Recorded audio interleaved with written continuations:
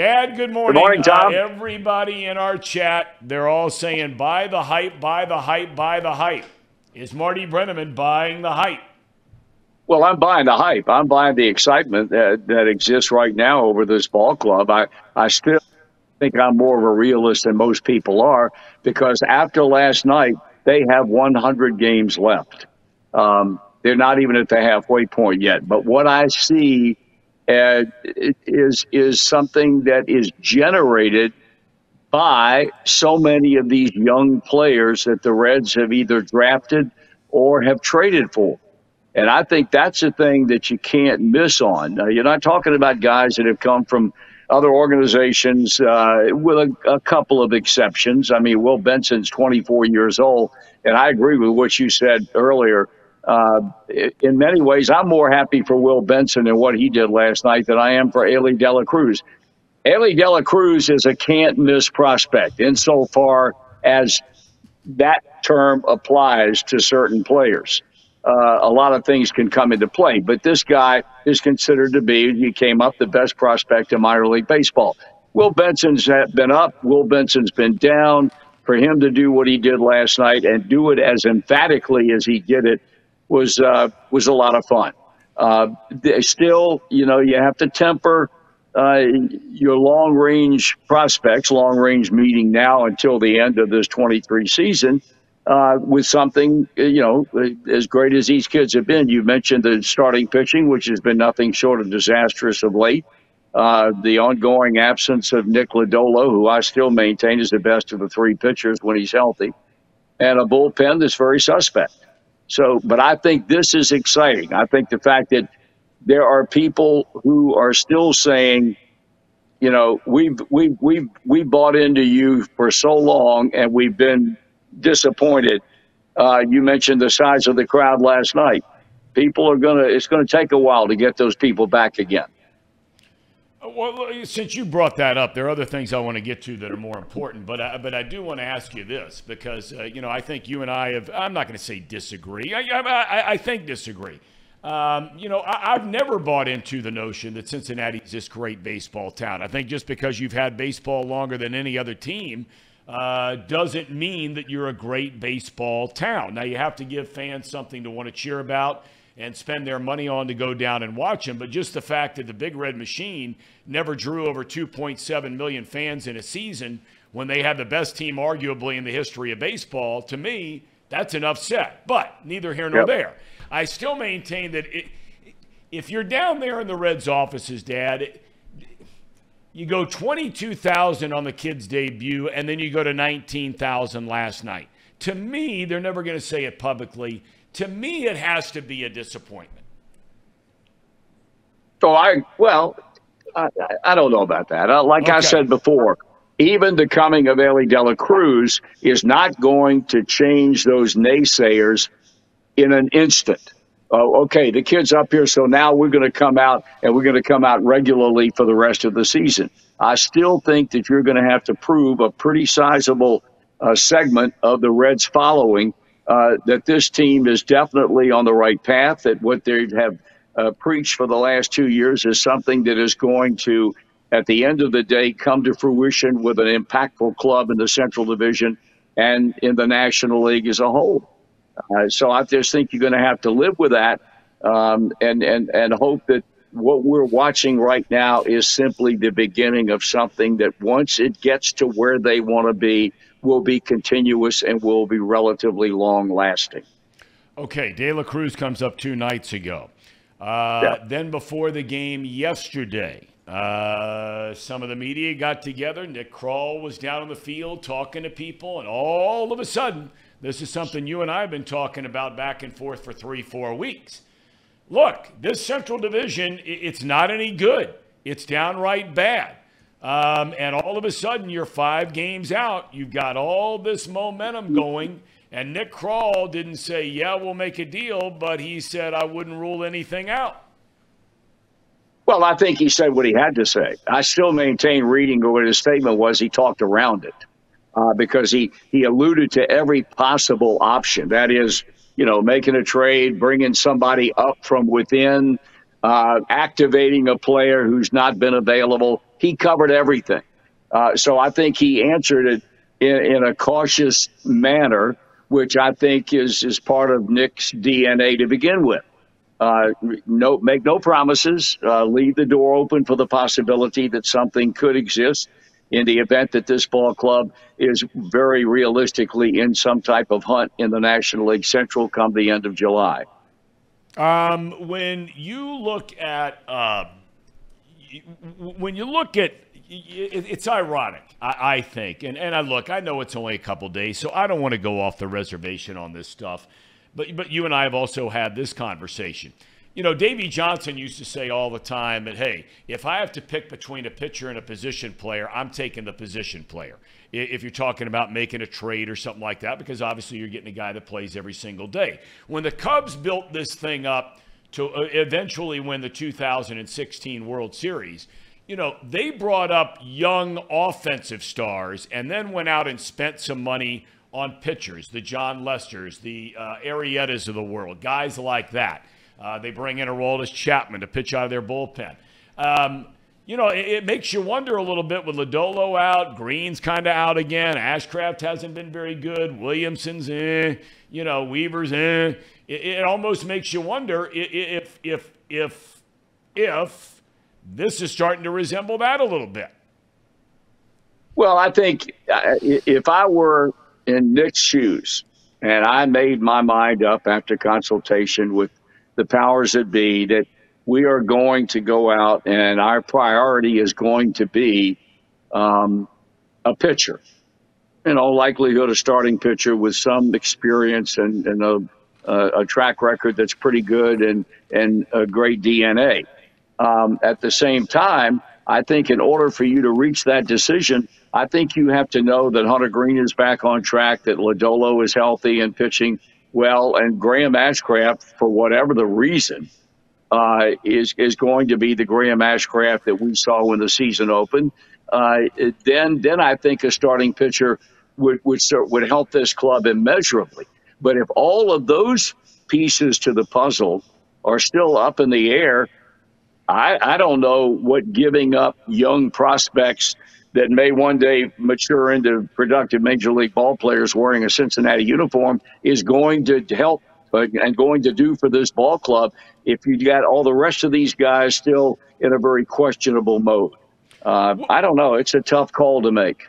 When you talk about, and I've heard a lot of talk the last few days, we talked about it in here, I've heard it on other talk shows in and around town, but you were there over the last 50 years, including even 3 years away out of the booth, to see all the big guys, a lot of big guys, who made their debut with all the hype.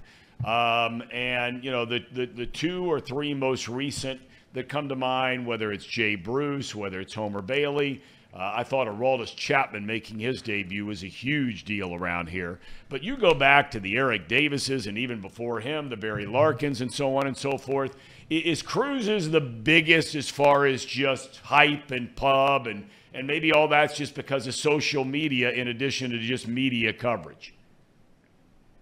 Tom, I got to be honest with you. In a half century, come September the 26th, it'll be 50 years that I have had affiliation with this ball club. And somebody asked me this very question yesterday. I cannot remember anybody getting the kind of hype that this kid has gotten. Now, I think you have to remember when you start to compare by way of naming other players that have come up in the past with this team, I don't think that there's ever been a player, certainly in my time affiliated with a ball club, that was considered to be the #1 prospect in minor league baseball come to the Cincinnati Reds. You know, you mentioned Eric and Barry and all these other guys that have come up in the years in which I've been around the club. I don't think any of those guys were considered to be the single finest prospect potentially in minor league baseball today. So I think that goes along with the hype that Ellie De La Cruz brings to the table as the newest member of the Cincinnati Reds. And it's exciting. It's exciting to see him come up here and then, walk his first time up 2 nights ago, then double into the gap in right center his second time, walk again. And then last night, I don't know that I've ever seen a guy go around the bases as fast as he did on the 3-base hit. And then a monster home run, which people in Louisville and around the Southern League or International League have been accustomed to watching throughout the course of this season. The answer, again in a word, is no. I've never seen a kid so hyped in coming to this ball club.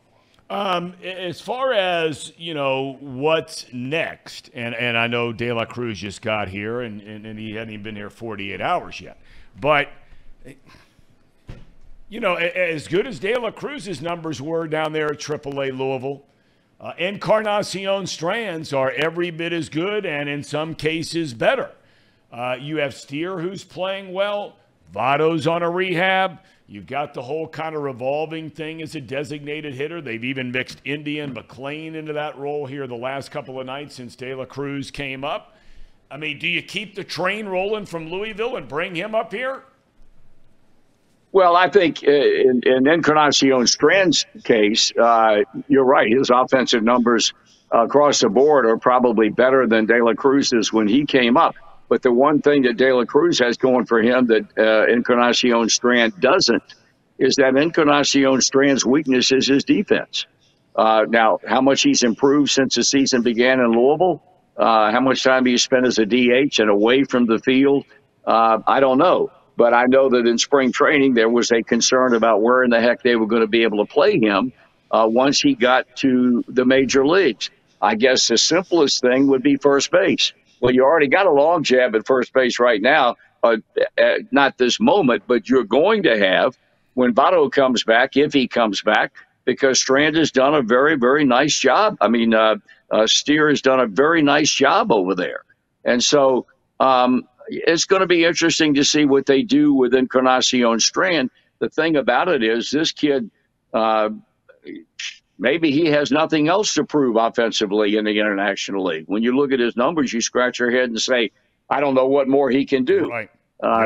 And I saw him in spring training, and I mentioned this to you way early in the season on this program. The first spring training game I saw this past March, or maybe it was the end of February, he hit 3 balls in one game harder than anybody I've ever seen hit a baseball in one game in 3 straight trips to the plate.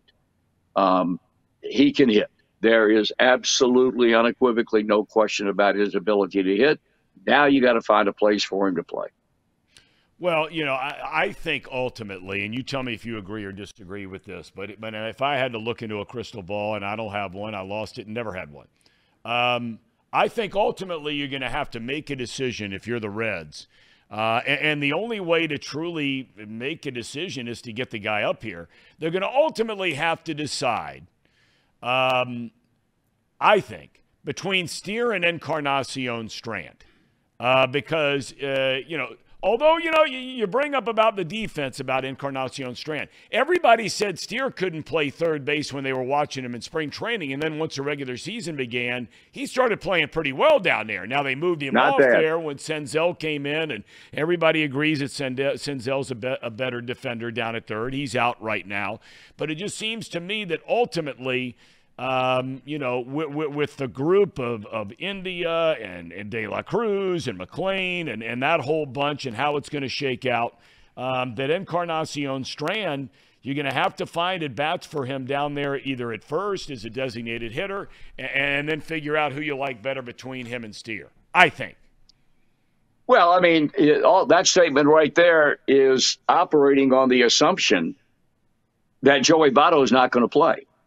And well, I guarantee you. I want to interrupt you there for a second here because I think that you're spot on this, and this is like the elephant in the room, right? That's correct. Because you've got this legendary player, one of the greatest players in the history of the franchise. He's in the final year of his contract. You have the sentimental attachment with Votto and so many thousands, hundreds of thousands, maybe of fans, and Are you going to bring him up and sit him down if he gets to that point where he's ready? Are you going to bring him Not up a and just chance. put him in there? I mean, what do you and how's he then going to handle all that? I know it's all speculation, but if you're Nick Kroll and the baseball people, you have to at least be paying attention to this possibility. Cool. Are you kidding me? I guarantee you they're paying attention to it, and they're scratching their head and wondering what the hell they're going to do. You're not going to bring Joey Votto back to this club when he's ready to come. And I agree 100%. You let him give you that word. You let him give you the direction that I'm ready to come back. My body is ready to play. I'm ready to be a productive player. You don't put pressure on him. His career has been such that you owe him that. But you're not going to bring him up here and sit him on the bench. He is going to play. Now, whether they plug him into the DH role initially and Spencer Steer continues to man first base on a regular or semi-regular position or lineup situation. And we're not even talking about Encarnacion Strand right now. But Joey Votto is going to get at bats, whether it be as a DH or whether it be as a first baseman. And you're going to have to live with whatever you see, and whatever you see will be a determining factor in how much or how little he plays after he's been in the lineup and has shown you what he is able to do right now. Well, you know what? Look, it's a good problem to have at the end of the day because, talent wins games. I mean, you've got to have Correct. desire. But I mean, the Reds have talent. And De La Cruz, only 2 days, it certainly is overshadowed, in my opinion. The bigger story on this Reds team, I think the biggest story on this Reds team, is the way McClain is playing. Yes. Matt McClain is an aberration as far as I'm concerned because he's come to the big leagues. He immediately started to contribute. He immediately gave you the impression, I've been here for 10 years. He never missed a beat. He never showed any weakness, at least up to this point.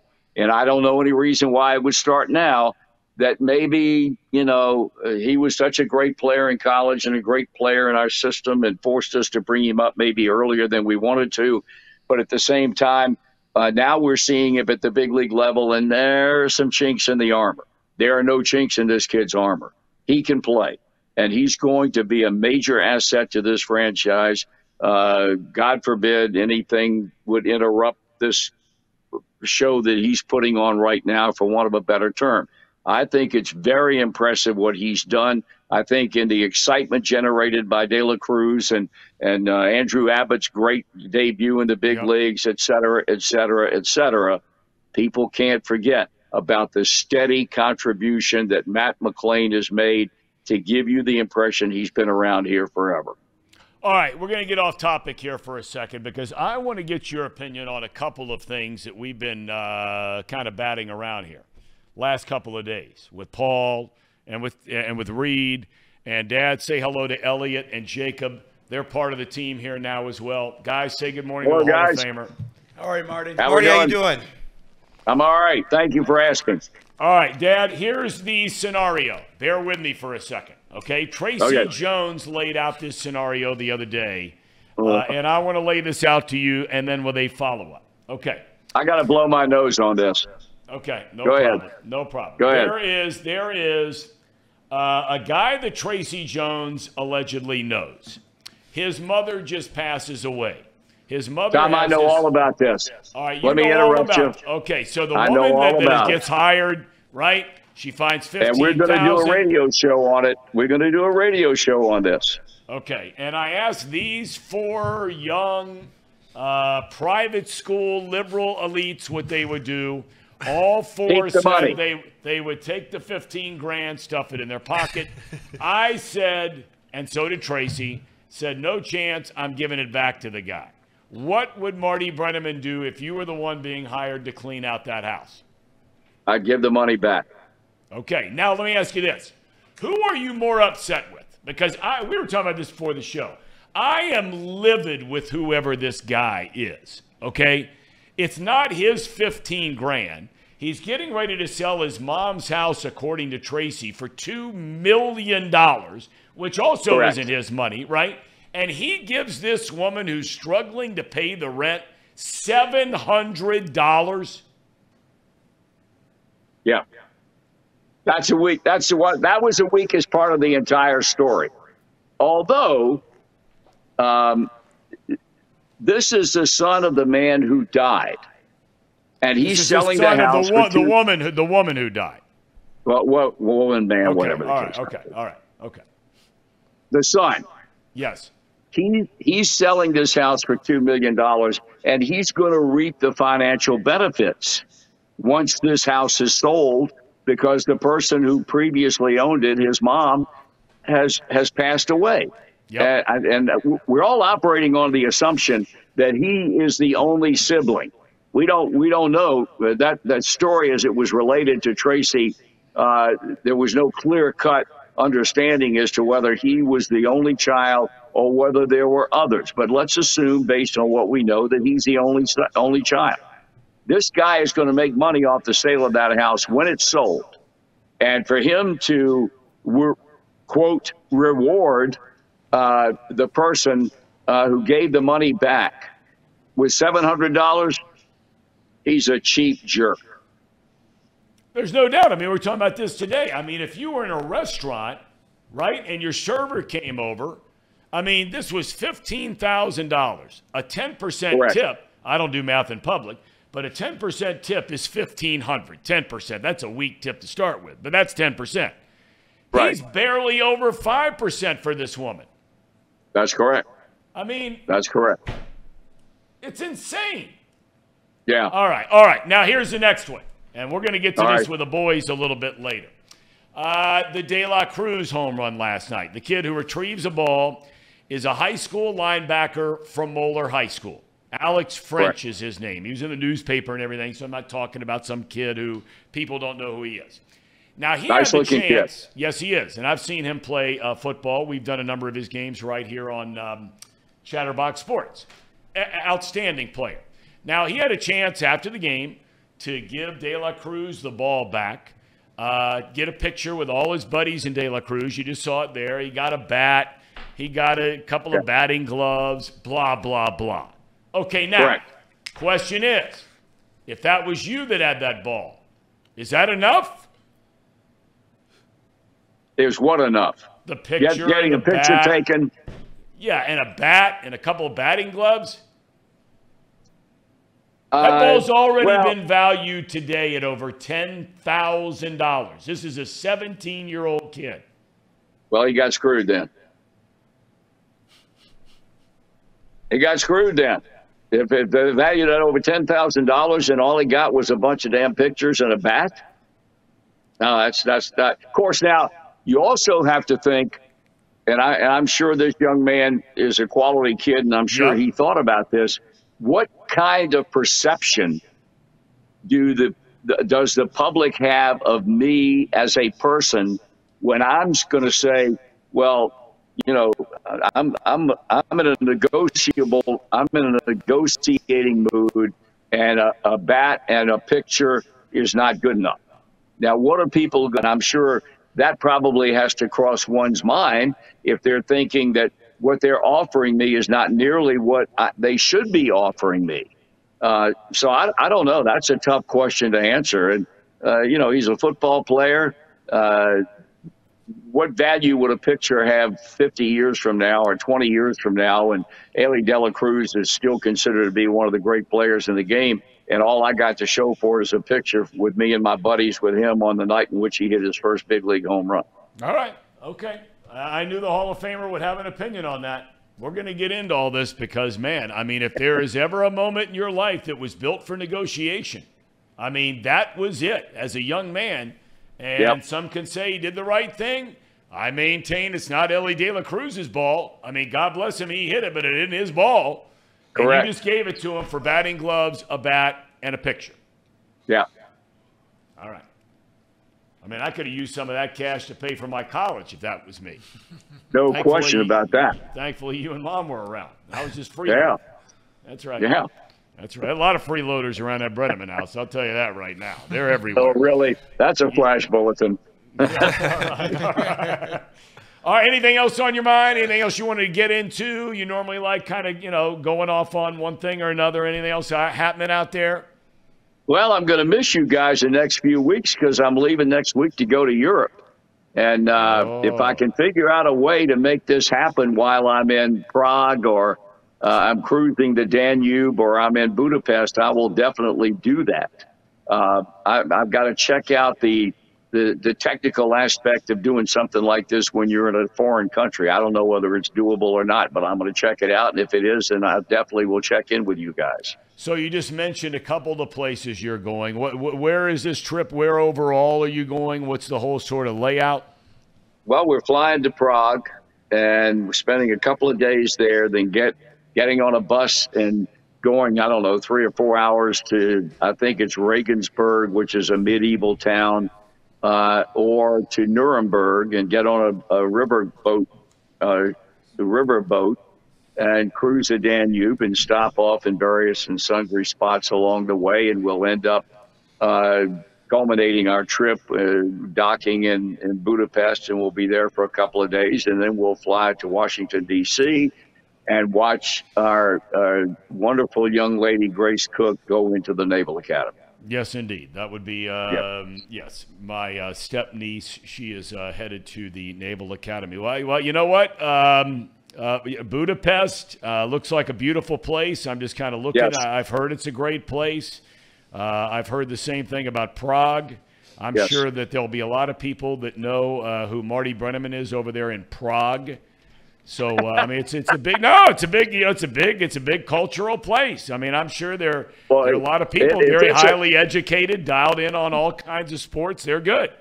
If it's as big culturally as it seems to be, then my chances of being recognized will be grossly minimized. Culture and Marty Brennaman don't go hand in hand. All right. You got me? All right. I got you. Okay. I understand. Well, thanks for the time today, and safe travels. Godspeed ahead. We'll be thinking of you, praying for you. Stay safe. Well, I'll see you before I leave, pal. All righty. I love you. You take it easy. See Have a you good guys. rest of your day. Thank you.